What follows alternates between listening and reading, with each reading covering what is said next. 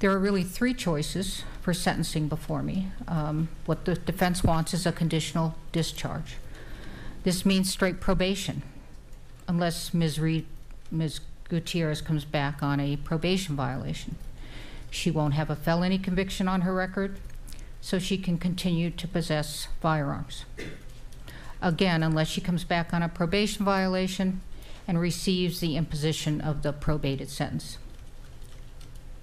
The second one has not been offered by counsel, but I've certainly thought of it, and it's to continue her in the Santa Fe County Detention Center. That would be for 12 months. That's all she's allowed to stay at the detention center. And then put her on probation for the rest of the time. She's facing 18 months. She's got pre-sentence confinement for about a month or so. In this scenario, she won't experience prison. She will be a convicted felon. She cannot carry a firearm under federal law and for a specific time under New Mexico law. And then there's prison, and the state has proposed at 85% of the time sentenced to incarceration based on the serious violent offense statute.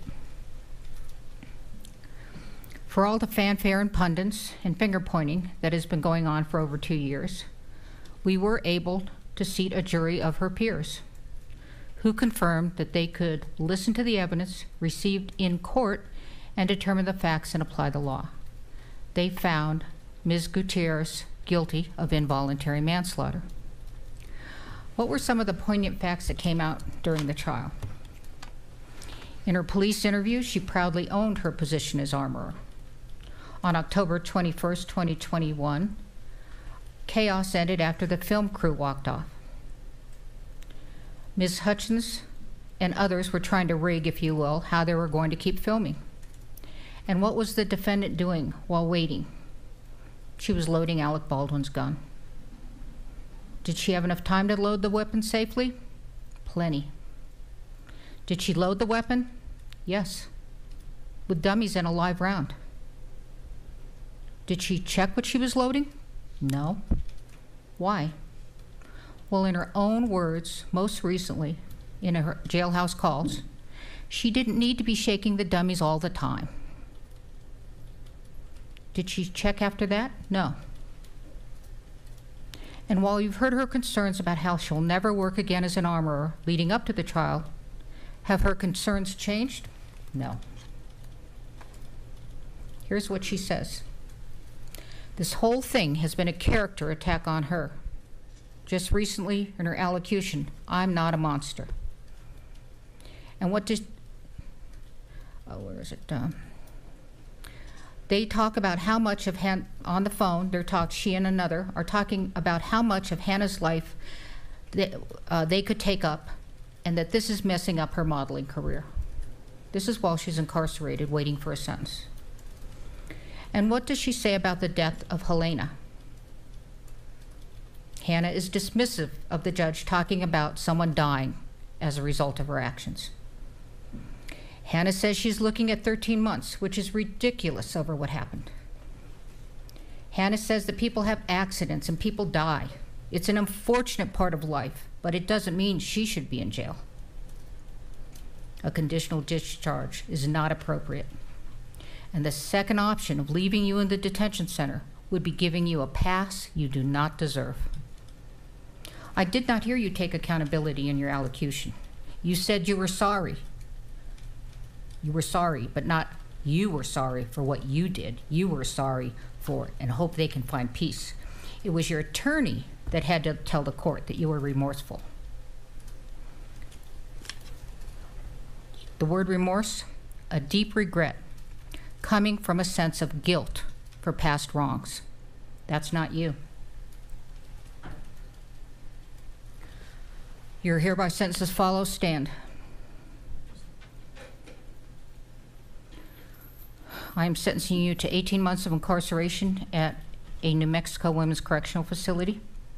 I find that what you did constitutes a serious violent offense. It was committed in a physically violent manner, a fatal gunshot done with your recklessness in the face of knowledge that your acts were reasonably likely to result in serious harm. You were the armorer. the one that stood between a safe weapon and a weapon that could kill someone. You alone turned a safe weapon into a lethal weapon. But for you, Miss Hutchins would be alive, a husband would have his partner, and a little boy would have his mother. Please take her. I'm going to ask the deputies to watch how the courtroom gets cleared. Please do an order of remand to the transport order. All right, so we do have some breaking news to share with you. As you just heard seconds ago, a judge sentencing Rust movie armorer Hannah Gutierrez-Reed to 18 months in prison. The judge reading out some statements that Hannah herself had said. The judge saying that she was dismissive and she wanted to paint herself as the victim.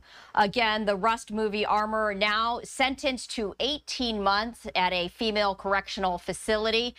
She was facing 18 months, so this is the maximum amount that the judge could sentence her to. All of this having to do with the fatal shooting death of cinematographer Halyna Hutchins on the Western film movie set Rust.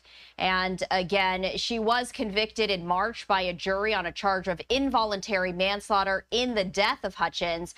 She has been held for more than a month at a county jail, this on the outskirts of Santa Fe. And again, you're taking a live look inside this New Mexico courtroom as, again, a judge has sentenced Hannah Gutierrez-Reed to the maximum of 18 months in prison on the charge of involuntary manslaughter in the shooting death of cinematographer Halyna Hutchins. We also want to let you know that Alec Baldwin, who was the lead actor and the co-producer for Rust, he has pleaded not guilty to an involuntary manslaughter charge of his own. His trial is scheduled for July before the very same judge in this courtroom. Again, Baldwin saying that he pulled back the gun's hammer but not the trigger before the gun went off. Halyna Hutchins was killed in this shooting, the director wounded. So again, we continue to follow some breaking news as the Rust movie armorer Hannah Gutierrez-Reed had been sentenced to the maximum amount of time in prison, 18 months in her role for the death of cinematographer Halyna Hutchins.